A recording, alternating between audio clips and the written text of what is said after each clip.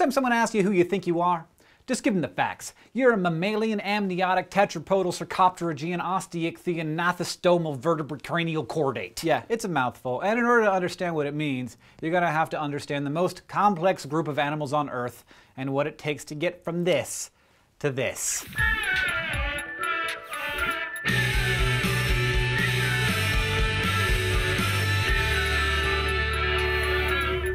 The phylum Chordata accounts for all 52,000 species of vertebrates on Earth and several thousand species of invertebrates. Together, they range from tiny, brainless filter feeders all the way up to Scarlett Johansson. Now, you know by now that when we talk about classifying animals, we're really talking about their shared ancestry. Each new branch on this tree marking an important new evolutionary milestone. And just like with tissue layers and segmentation in simpler animals, there are traits we can look for to track the evolution of chordates. By the time all of those traits appear in one organism, we'll have arrived at the most complex class within the most complex phylum, the mammals. But first, let's start with the fundamentals. We've talked before about synapomorphic traits. Traits that set a group of animals apart from its ancestors and from other groups that came from the same ancestors. Chordates share 4 synapomorphies that make us who we are. Each of them is present at some point in every chordate's life cycle. How about a volunteer to demonstrate these traits? Ah, I see that the lancelets are raising their mouth parts. The lancelets, also known as Cephalachordata, literally head chords,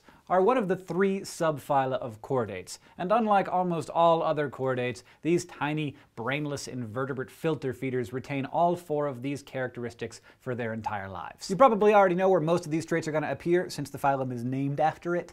The spinal cord, or at least something that resembles a spinal cord. First, there's the notochord, a structure made of cartilage that runs between an animal's digestive tube and its nerve cord. In most vertebrates, a skeleton develops around the notochord and allows the muscles to attach. In humans, the notochord is reduced to the discs of cartilage that we have between our vertebrae. Second, we have the nerve cord itself, called the dorsal hollow nerve cord, a tube made of nerve fibers that develops into the central nervous system. This is what makes chordates different from other animal phyla, which have solid ventral nerve cords, meaning they run along the front or stomach side. And third, all chordates have pharyngeal slits.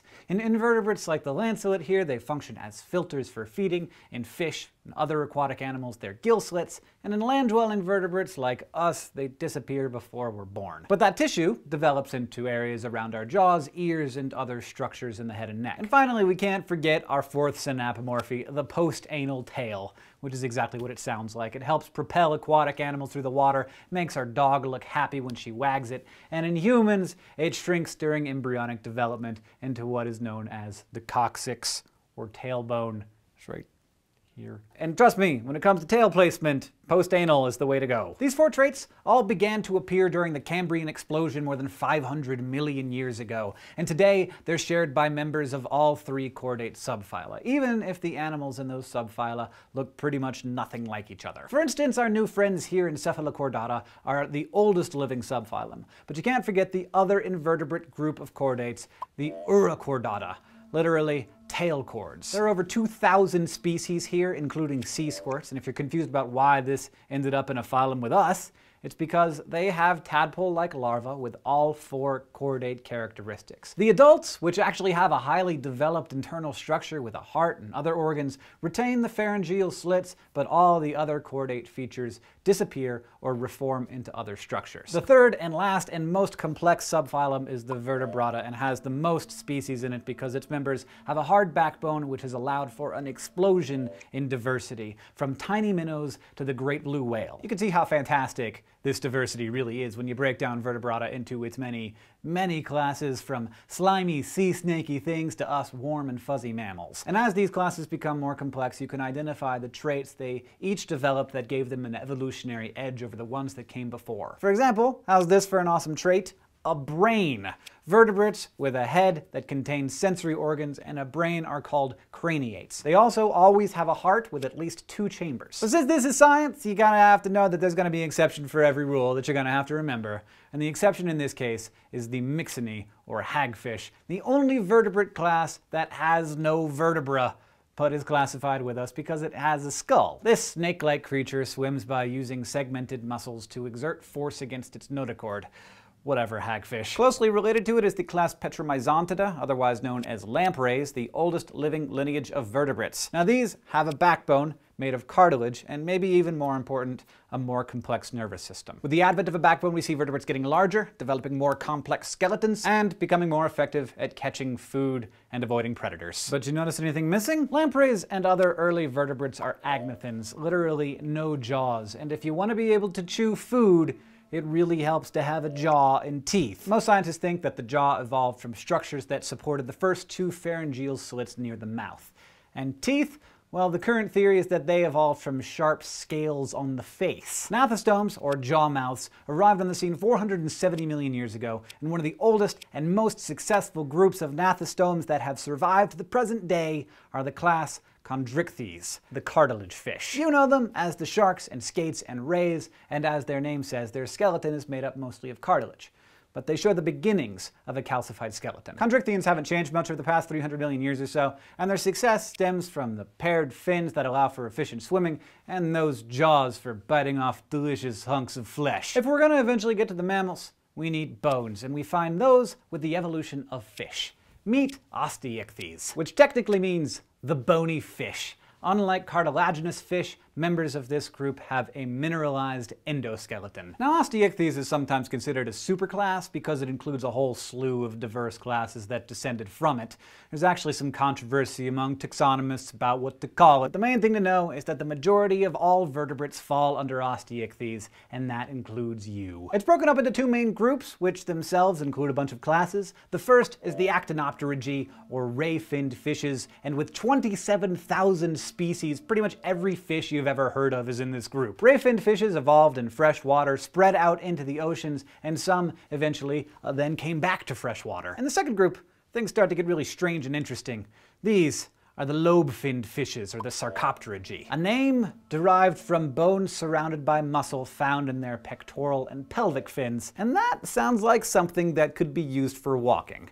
Lobe fins include the coelacanths, which consist of one living species, lungfish, which gulp air into their lungs, and tetrapods, which have adapted to land with 4 limbs. This is weird, right? Even though land animals clearly are not fish, since tetrapods evolved from bony fish, they are filed under this group. These taxonomists, man, I want to party with them sometime. But first,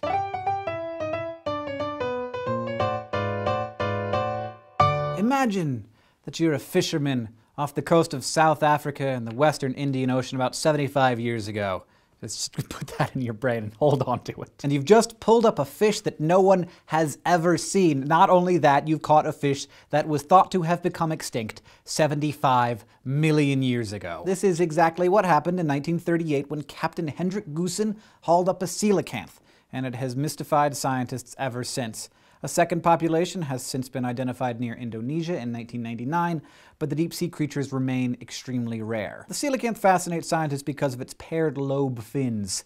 They extend from the body like legs and move in an alternating pattern. In other words, they move more like a horse than like a fish. And in fact, those paired fins are supported by the very same bones that we have in our arms and legs. The coelacanth also has a hinged joint in the skull, so it can widen its mouth to eat large prey, as well as thick scales that don't exist on any living fish. It's not good eating, but why would you want to eat what's essentially a living fossil? All right. And we're talking about tetrapods, which of course means 4 feet, and getting those 4 feet onto land was really awesome for those early creatures because that meant that they could escape the increasingly brutal and predatory world of the ocean. Tetrapods gradually replaced their fins with limbs and developed entirely new body parts that were never seen before, like necks, with the help of additional vertebra that separated the body from the head. The first tetrapods are today found in the class Amphibia, which were the first creatures to develop a 3-chambered heart. There are more than 6,000 known species of amphibians, like frogs and salamanders, most of which begin life as tadpoles in water and then later develop legs and lungs and a digestive system, and often migrate to land for adulthood. But amphibians lay eggs that don't have shells, so they dehydrate quickly, so they have to be laid in water. So this leads us to our next evolutionary milestone for the chordates, the amniotic egg. Amniotes are tetrapods that have eggs adapted for life on land, a group that includes reptiles, birds, and mammals. The amniotic egg was crucial for the success of land dwellers, allowing embryos to develop in their own private pond of the amniotic sac, often surrounded by a hard shell in the case of reptiles and birds. The class Reptilia represents the earliest amniotes. Like amphibians, they have a 3-chambered heart, but they're totally terrestrial. And here's where we find our dinosaurs and our snakes and turtles and lizards. You often hear reptiles described as cold-blooded. This does not mean that their blood is cold. They're actually ectothermic, which means that they absorb external heat as their main source of body heat. Hence the lizard that likes to lay in the sun all day. The oldest group of reptiles, the archosaurs, mostly disappeared when most of the dinosaurs died out 65 million years ago. But two lineages of archosaurs survived. One includes the modern reptiles, crocodiles, and alligators, and the other is a type of dinosaur that we now call birds, the class Aves. There are big obvious differences between these two surviving archosaurs. One is designed for eating and fighting big animals, while the other is designed for flying around and being graceful and stuff. The not so obvious but equally important difference is that birds are endotherms, which means that they can crank up their metabolism to regulate their body temperature. Making all that heat requires a big furnace, which is provided thanks to the evolution of a four-chambered heart. There's only one other group of animals that developed this trait, independently of birds by the way, and it allowed them to spread through the planet. And I'm talking, of course, about the class Mammalia, otherwise known as amniotes that have hair, 3 special ear bones, and mammary glands. And most mammals have evolved to dispense with the hard egg shell altogether, the embryo avoiding predation and other environmental dangers by developing inside the mother's body. In this class of chordates, you'll find me, Dame Judy Dench, your dog, your cat, Shamu, the orca, African elephants, the South American poodoo, and 5,300 other known species of mammals. It all began with a simple ancestor more than 500 million years ago in this crazy chordate phylum, but we finally made it, and now you know exactly who you are. Thanks for watching this episode of Crash Course Biology. We hope that it was helpful and that you feel like a smarter person. There's review stuff next to me that you can click on. Go to those parts of the videos that you maybe want to watch a little bit more of. Reinforce it in your brain. Thanks to everybody who helped put this together. And if you have any questions for us, you can get in touch with us on Facebook or Twitter, or of course down in the comments below. Goodbye.